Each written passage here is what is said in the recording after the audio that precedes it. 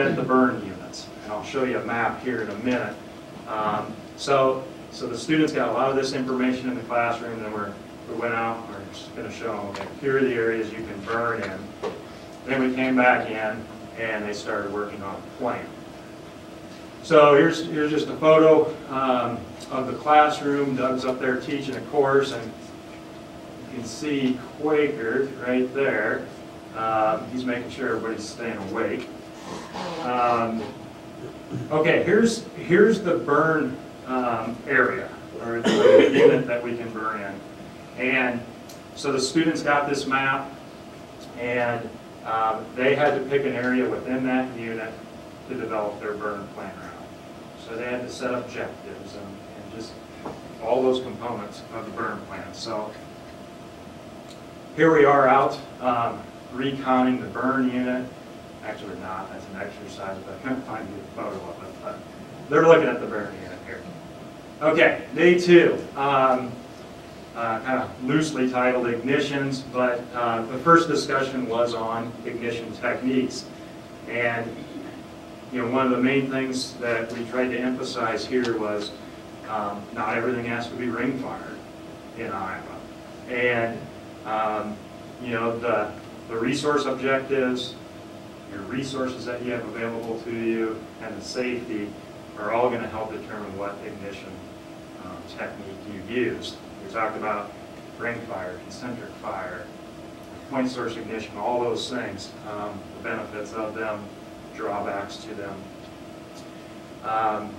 And then we touched a little bit on things like Scott was talking about just a little bit ago, how you can use different ignition techniques to manage smoke. Then we went into a presentation on Appendix B. And I'm sure most of you are familiar with Appendix B, but you punch in some desired weather conditions, some physical attributes of your property or your burn unit, and put them into the table, and it spits out all these important things to you, like flame length, flame height, rate of spread, probability of ignition, and wanted to make sure that the students understood that this is a really good planning tool when you're developing your burn plan. And then we went into contingencies. This is something that I think a lot of us probably overlook in our plans. When things go south, how are we going to handle it? And so we spent a lot of time on that, and it needs to be a part of your burn plan development. Like I said, you want to size up your unit. Where are the places that you could really get in trouble? I mean, are there access issues? Are there wet spots where you could get equipment stuck? I mean, I know a guy in the back of the room that got his ATV stuck in 7 to 10 inches of water. Anyway, yeah, it ended up being deeper than that, I guess. So contingency, we spent a lot of time on that. Well, after those 3 presentations, the squads got back together and revised their plans, and there were some pretty heavy revisions on those plans, which was a good thing. And then we had the squads get up and present their plans to the class. And then at the end of the day, we went out and did some field exercises with equipment, ignition devices, and suppression tactics. So here we are in the classroom again, revising burn plans. And you can see Dennis there in the background. He's he's kind of watching over and coaching the students through that plan. I think that's Derek actually presenting his squad's plan to the class, and Chad Gravy's right there in the front, closely critiquing them. And then here's just at the end of the day, we're out talking about equipment and suppression activities. Okay, day 3, the big day. This is when we're going to put fire on the ground. Started out with a presentation by Doug on managing the burn. So we talked about everything from, once you show up on the site to do the burn, what are the things you need to do? What are the things you need to cover? Brief LCES, operation or order of operations, communications, MAPA, all those things. And then we're ready to go out in the field and do fire. And this is what happened. Where's Rob Allen? There he is. He's hiding his head. Rob, his squad hates cedar trees, and so this was his prescription, was to light them all up. Actually, Rob likes cedar trees, and I'm sure he's mad to see this photo.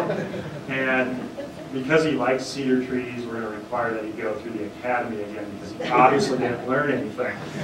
But no, as Joe mentioned earlier, our weather conditions made us fall outside of prescription. We were not able to put fire on the ground, unfortunately. But as Dennis says, we improvised, adapted, and overcame. Is that right? Okay, so that's what we did. We came up with some alternative exercises for the students. We did some mock ignition sequences. We found this great place at Camp Dodge. It's just like, I don't know, 20-acre parking lot or something. And we were able to let the students use different ignition devices, fusees, berry pistols, fire quip, flare launchers. So we were able to have some fun out there. We did a spot fire exercise where we went out and stuck a flag in the middle of this native grass field and gave the students some weather parameters and a timeline, and said use Appendix B to figure out how fast this fire is going to spread, and then mark out with flags what that spot fire is going to turn into in a given amount of time. And so that actually was a pretty good exercise. So we were able to provide some pretty educational things, even though we weren't able to put fire on the ground. So I think these are some of the big questions that a lot of people probably have about a prescribed fire academy in Iowa. Was it worth it? Was it worth it to take 3 days off work, to come down to Des Moines, stay overnight, and go to this academy? And was it really relevant to Iowa, or was it just all about western wildfire? So to help answer some of those questions, I'm going to call on a few people to come up and kind of share their experiences. The first one, I want Joe Quaker to come back up and kind of talk about its relevance to Iowa, IRBM, roadside issues. 22 years I've worked for the same organization, so I really haven't moved around to do a lot of prescribed fire. I had the opportunity. I worked with the DNR, in the Colo Bog area. They'd come over and we'd work together, but it's been a while back. The roadside gig through the Litter Roadway Trust Fund, we were able to probably be some of the first folks out there to do S-130 and S-190 classes above that. After that, as far as the county conservation level.